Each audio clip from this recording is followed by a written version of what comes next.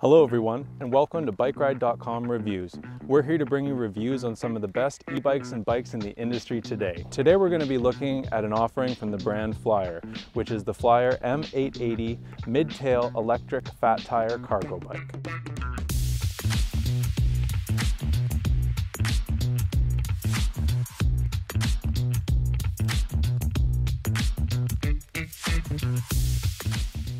So what is the Flyer M880? Well, the Flyer M880 is, as classified by Flyer, a mid-tail, fat tire electric cargo bike. Flyer has stuck to its roots with solid craftsmanship and attention to detail. This affordable cargo and commuter e-bike brings a lot of value for its price range. This has resulted in a very well-balanced first offering from Flyer. While this bike may leave some commuters seeking higher speeds and more torque, it's a great option for parents and families looking to get their first e-bike. It's hard to find much not to like about the M880, but after putting a whole bunch of miles on, we've come up with a list of pros and cons about this bike. Let's start with the pros. Coming in at number one, we've got a quality build. This bike feels robust and you're gonna really get a good quality for the price point here. Number two on the pros is along the same lines. There is good component choices here for the price range. It's nice that they went with the Shimano gears and shifting, and the Tektro brakes are an excellent choice for stopping. So again, you're getting good value for the price point. Another pro has to do with the target audience. This bike feels like it's excellent for cargo hauling and it feels very safe. I would have no problem putting my kid on the back, and it's really going to be well-rounded for beginners and those that are looking to maximize the efficiency of cargo hauling and kid hauling without feeling unsafe and feeling in control the whole time. The battery life is excellent, allowing you to cover long journeys without having any range anxiety. And finally, coming up on the pros, it's got a smooth and intuitive feel for beginners. It's a very easy bike to ride and it feels very comfortable cruising around the streets at home. So it's going to be really easy to pick this up as your first bike and enjoy riding it. And next, because nothing can be all good, let's take a look at some of those things that our testers didn't like so much about the bike or that didn't seem to work. Testers found that the 500-watt motor on the back seemed to struggle with steeper hills. Now, we did test it on some extremely steep hills, and it did manage to make its way up the majority of those hills, except for the absolute steepest ones, without issue. These are the kind of extreme things that you would be doing on a commute, and definitely not your normal hill riding. But we did note that repetitive hills and very large steep hills seem to put a lot of strain on the motor.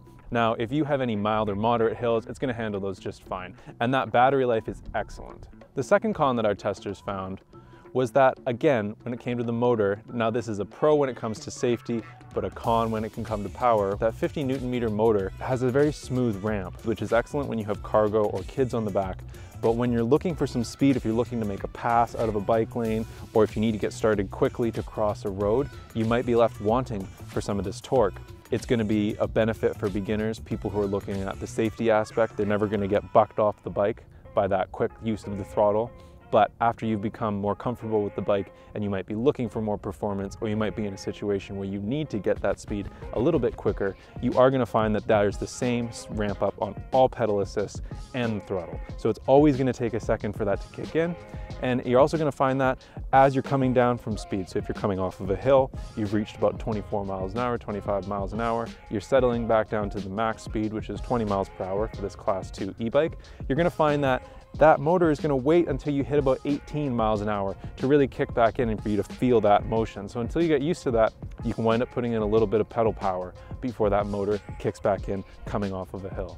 Another con we found, and this can be common at bikes with this price range, is that the bike is not rated for riding in wet weather conditions. Now, we haven't tested it to see exactly how wet this can get, but there is no waterproof rating, so they don't recommend you to be riding in rainy conditions. This is definitely something that you should think about if you live in a place where you get a lot of rain and you're looking to commute or carry out those cargo carrying functions while it's raining outside. And finally, the last con has to do with the attached headlight.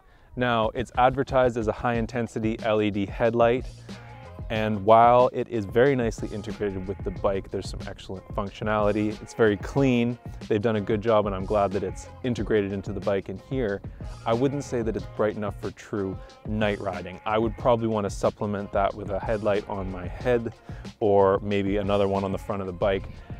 It's good for visibility, it's going to allow other drivers to see you, but I don't feel like it's enough if you're traveling up to 20 miles an hour at night.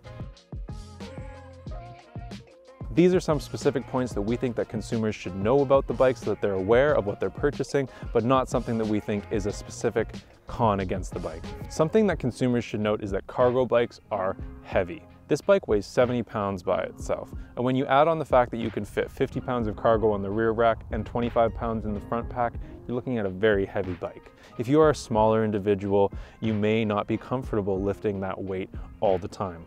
And that brings us to our second point. This bike features a very heavy-duty, moped-style, double-sided kickstand. This is a great feature when it comes to loading the bike, and it's very durable and very stable when you're putting stuff onto the bike. But when it comes into play is when we're utilizing this with the 70-pound bike, you have to lift the rear of that bike 70 pounds in order to kick the kickstand on. This can be kind of hard for, again, smaller individuals. And if you have that 50 pounds of weight in the back, you're lifting a lot of weight to get that kickstand on and off. I can see some people really loving the stability of the kickstand, and I can see other individuals wishing that they had a more traditional one-sided kickstand. Another thing to be aware of is this is a Class 2 e-bike. That means that it is speed limited to 20 miles per hour. As a commuter in a city, you might find a Class 3 e-bike better suits your needs if you're looking for something that can easily take off and keep up with traffic and can travel at a higher rate of speed of 28 miles per hour. So if you're looking at something to do specifically commuting and you're not needing those cargo hauling functions, you may benefit from looking at something that's capable of traveling above 20 miles per hour. And finally, the last item that you should note, this e-bike has a very solid and robust frame, and it features no suspension. So these are benefits when it comes to cargo hauling. We experience very little frame flux even with the step through on this model, but that does mean that it is going to transfer those bumps and those impacts from the road straight through to you. What we're seeing here is a focus on safety and functional design. This is a cargo and kid hauling machine, and it's going to be well situated for city riding and people who want to do light duty commuting, cargo hauling, and dropping kids off at school. You're going to want to ride it primarily on paved surfaces, and it's not going to do well with bumps and heavy hits. It has a lot of cargo carrying capacity with a 50-pound rear rack and 25-pound front rack capacity. It has great accessories that comes with it, including a child's car seat that you can add, the front and rear rack which can be added, and some other accessories such as cup holders and phone mounts. So who should buy this bike? People who should look into purchasing this bike are beginner e-bike riders who are looking for a friendly bike to use in the city for cargo, kid hauling, and pleasure use. So who should not look into purchasing this bike? Those who are looking for a commuter-specific item that want to travel at high speed and don't need cargo hauling capacity.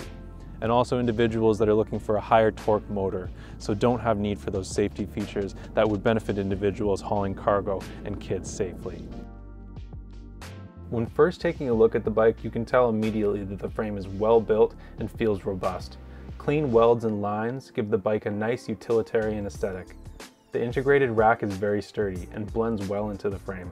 The integrated battery also keeps a clean and simple look and is very easy to operate. There is no frame flex despite the step-through style, and mounting and dismounting is simple, even with cargo on the rear. The frame is available in 3 sizes and features an adjustable handlebar angle and height and seat height to match riders' preferences. Powering the bike is a 500-watt, 50-Nm unbranded motor, which speeds you up to 20 miles per hour with ease over level ground and offers a welcome boost on mild and moderate hills. The motor is capable of tackling steeper inclines with the help of your legs, but beware of tackling multiple hills in a row during a long commute. The bike loses speed quickly on hills and can become overwhelmed.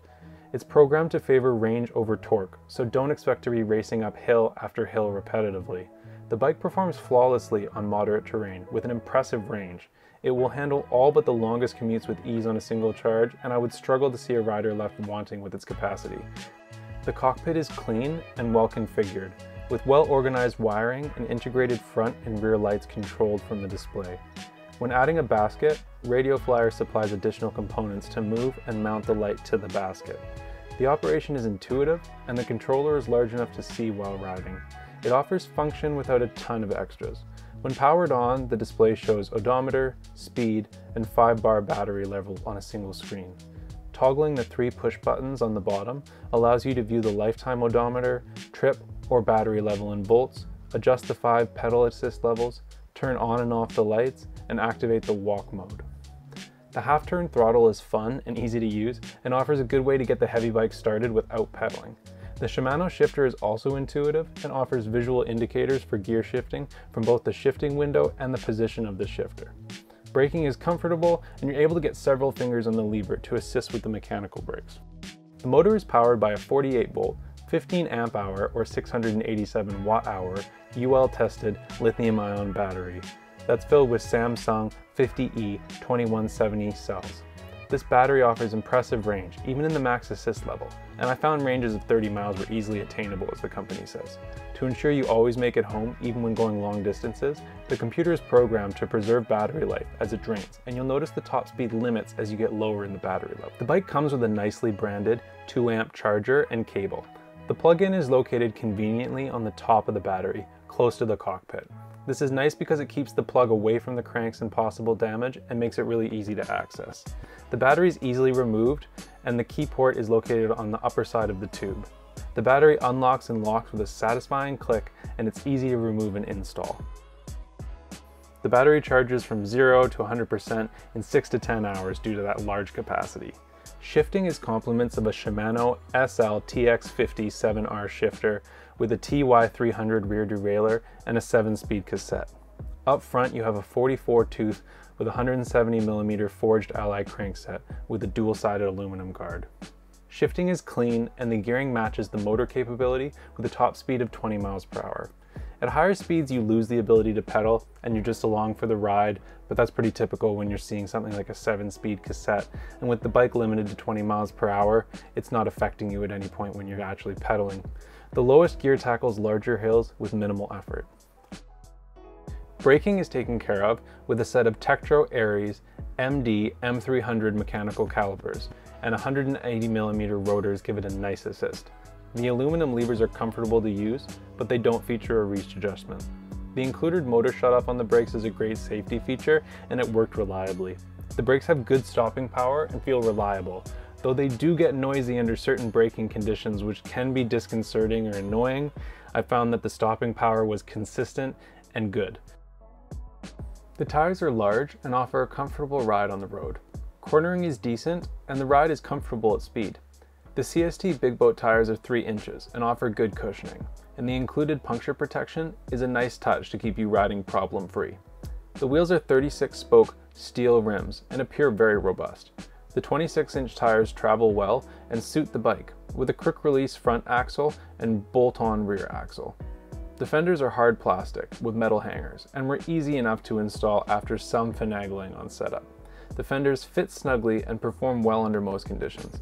The bike feels very friendly to ride. It's got a smooth ramp up in power at all assist levels.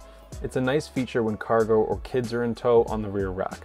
The brakes feature a motor cutoff, ensuring you can stop quickly from full power. The rear light always illuminates when braking, and both the front and rear can be illuminated for nighttime driver awareness. The bike also features reflectors on the pedals and wheels. The Flyer logo located on the front and rear basket is also made from reflective fabric, which is a nice little touch. You can also alert other trail users with an integrated bell on the left brake lever. Let's take a look at some of the personal items like the grips, pedals, and seat. The included Welgo flat pedals are comfortable to ride with and offer good traction on the foot. The seat at first glance appears comfortable. After a long ride, I found it was less comfortable than I first thought.